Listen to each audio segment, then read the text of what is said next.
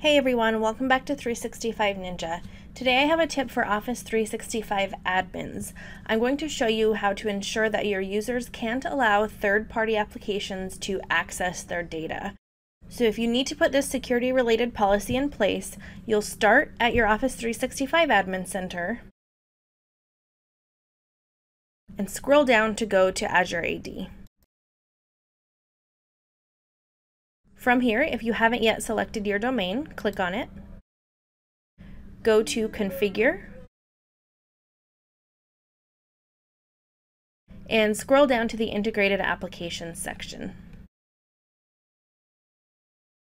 Here we go. So next to users may give applications permission to access their data, click No. The Save button should appear below and you can click Save. And now your directory should be updated.